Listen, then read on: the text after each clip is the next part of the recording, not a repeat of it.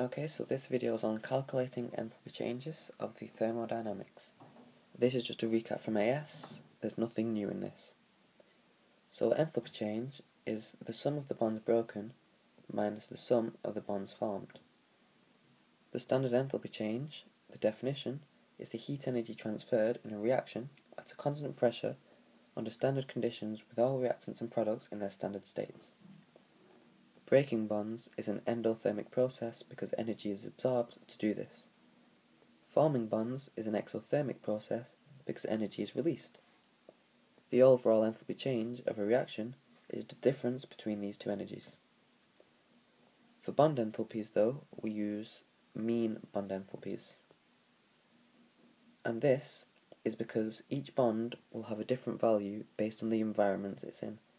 And in terms of environments, that's something that you should know now from Chem 4.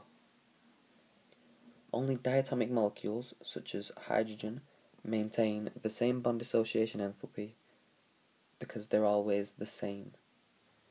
Mean bond enthalpy, then, the definition is the energy required to break a covalent bond averaged over several compounds. So this is mainly just a recap, but I've seen quite a lot of marks in exam questions based on this.